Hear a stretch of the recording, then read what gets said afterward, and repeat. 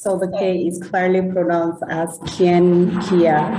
Kyenpia, what a beautiful name. My apologies, Kyenpia, it's beautiful. It's fine, you get to learn how to pronounce the name. Yeah.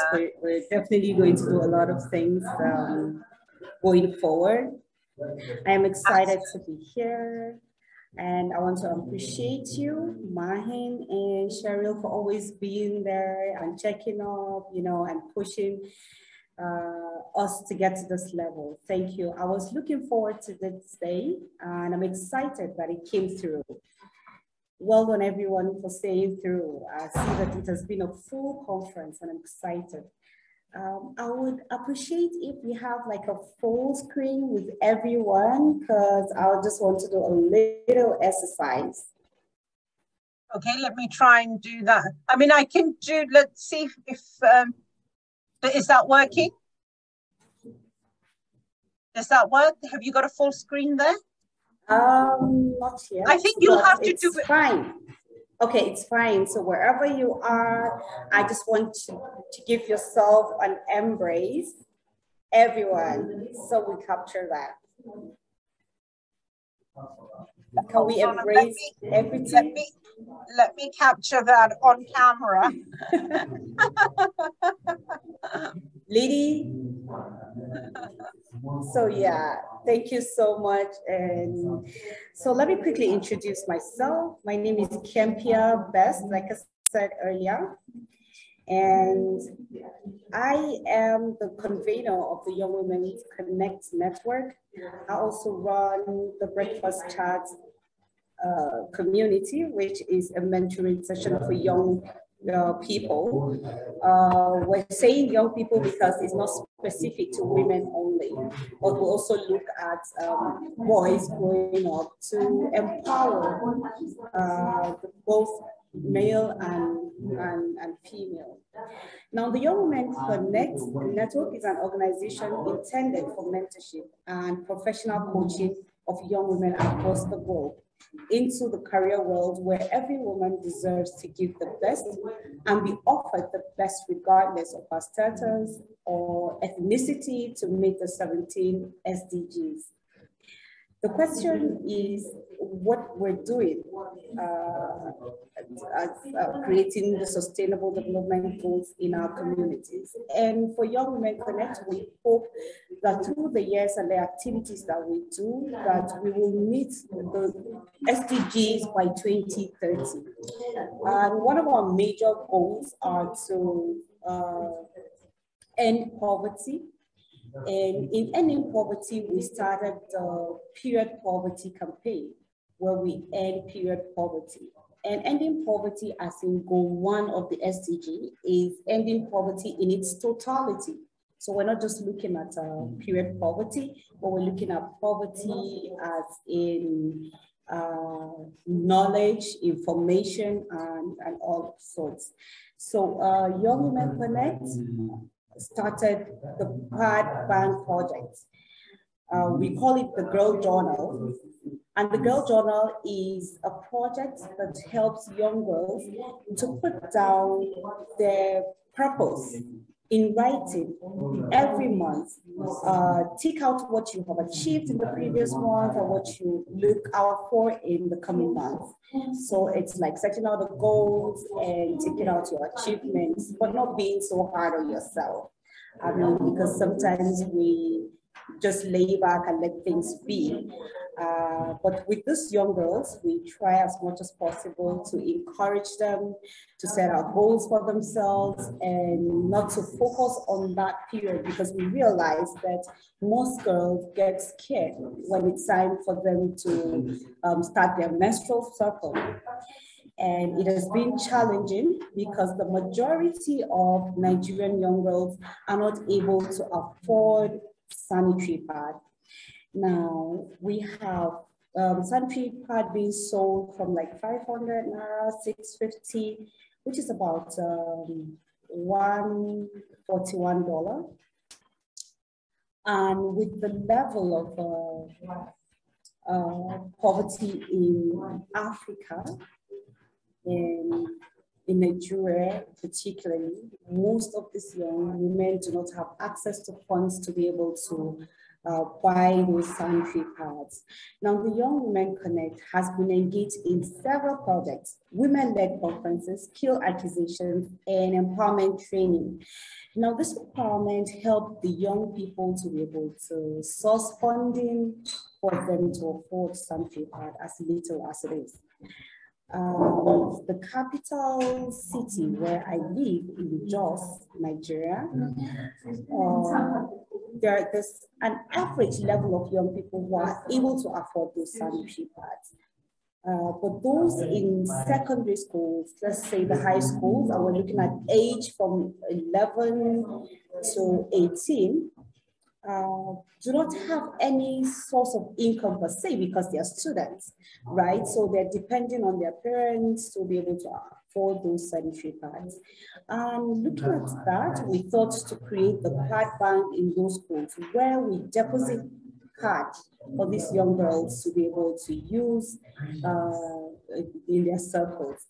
So in an average of 10 girls, 8 girls use one sanitary pad for one menstrual cycle, one pack of sanitary pad for one menstrual cycle. But there are cases where some girls use maybe 2 to 3 sanitary pads in a day, depending on their menstrual flow.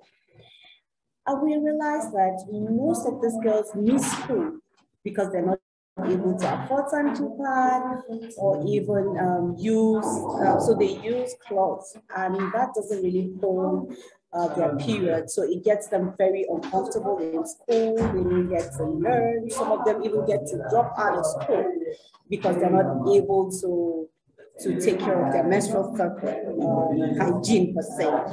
And with that, they get a lot of discrimination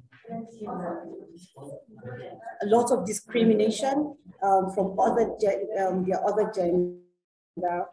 And so when we noticed that, what we did is to also educate the boys on the need for them to understand the menstrual hygiene to support the girls. So we had a project like Women for Women, where boys also get active in advocacy for menstrual cycle.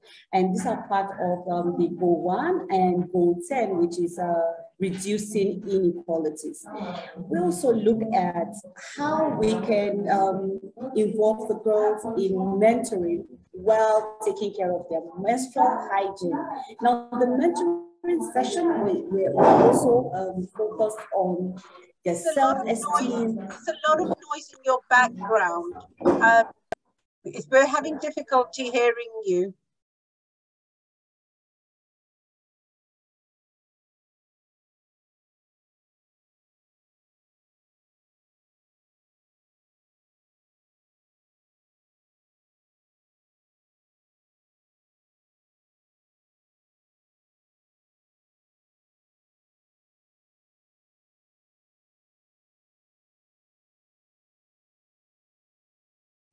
I'm so sorry, everyone. There's a little noise, but I'm trying to control that. I'm so sorry. That's okay, thank you. Is this good enough? Yeah. Sure, go ahead. Okay, so I'm so sorry. It's okay, don't worry, these things happen. Yeah, so we create like social impact projects, and we involve young boys and the girls working together to promote the period power. If the boys are not informed, most times the girls end up going back to where we're bringing them out of, right? So it's like you're trying to protect them from discrimination, from stigmatization, or whatever bad thing that they go through, and you're not informing the opposite gender. So we involved the young boys in the mentoring session. And that was why we brought up the Breakfast Chat, which is the community-based mentoring program, is non-profit. And we have young people involved in that project.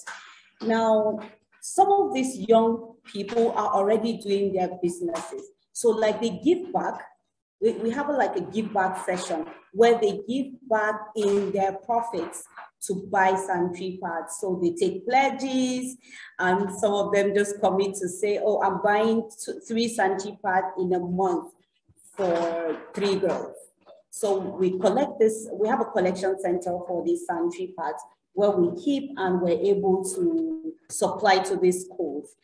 We realized after 2 months of the kickoff of this project that 80% of the girls from the schools that we adopted were actually going to school without any knowledge of their self-esteem.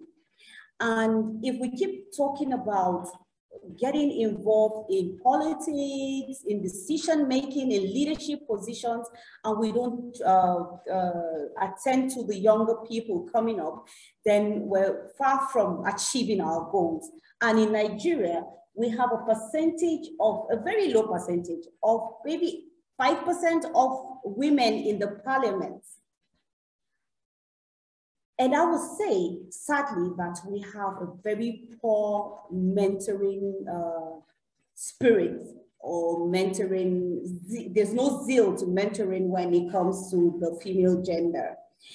And so we try to push for that mentoring for the young women so that they participate also in political decisions, even from their younger age.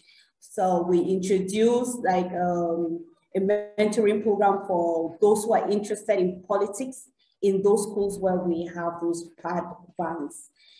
And so far, I would say that the result is overwhelming because they are being informed and they're excited about the projects that they are embarked on. These are things that ordinarily in school, they are not being taught. As part of ending poverty as well, we started a skill acquisition project. Now, this skill acquisition and trainings are for the vulnerable women. So we're looking at single parents, female. We're also looking at girls from vulnerable community. And so we also, in a large way, bring in the boys because we don't want to leave them out completely. So just a few of them because our focus is on the girls. And this skill acquisition is in training them to make beads, furniture, baking, you know, so that they will be empowered. And through this empowerment, they are also able to give back to their communities. So we have like a robot project where those who are being those who are involved in the skill acquisition also go back to their community to set up a training for vulnerable people also in their community. We also involve people who are living with disability. Persons with disability are mostly ignored in our community, especially because there's no awareness and most people do not even understand how to accommodate those who are living with disability. We have a project for those pad bank projects that we have in schools. One of the schools that we adopted is the School for the Deaf, where all the girls in the school have hearing impairments. Some of the projects that we have in those schools have been able to encourage the girls. I wanted to share something, but it's not coming on. Yeah, okay, so let me just go on. Yeah, we are just coming to the end of our timings. So if I could just let me just conclude. Wow, there's a lot of stuff. Okay. Yeah. So let me just quickly conclude on what we do. Mentoring women for SDGs is essential for empowering women. And like I said, some of the empowering skills that empowerment programs that we have are the skill acquisition programs that we have for young women and for men in Jos, Nigeria, and also in Abuja. It's some parts of Nigeria. And empowering women to participate fully in achieving the SDGs We do mentoring, we provide guidance, support, opportunities to develop skills. We do knowledge and leadership abilities for these young women. By mentoring women, we can promote gender equalities, and that's what we're looking at, the goal 10, where we're reducing inequalities. Then we also, mentoring can take many forms, including one-on-one mentoring. And this one-on-one mentoring, we usually have them after our group mentorship session. So we talk on one-on-one with anyone who has like personal issues and self-development problems, and see how we can come in. And we have mentors all over, not just in Nigeria. And I believe that after this program, we would also incorporate some of the speakers here to be part of our mentors on the Young Women Connect network. So yes, that women will be encouraged. Mentoring can also provide us opportunities for women to network outside their jurisdiction and connect other like-minded individuals, and also to access new opportunities. Thank you very much for this opportunity. Even though the time is so short, I wish that I could speak even more on some of the things that we do, like the educational projects that we have for some young women who are not able to pay for their tuition. And we have taken up that from 2014, and up to date, we're sponsoring them in school. And we have the STEM who came in to assist us with some of the girls who are interested in sciences. Mentoring women for SDG is powerful, it is endless, and our possibilities are limitless. And we keep encouraging girls to do more. Thank you so much, Maheen, Cheryl, and everyone. Lee, I see all of you who have been listening. Thank you for the opportunity to speak. And I look forward to another time that we will have another large conference like absolutely. this. We'll have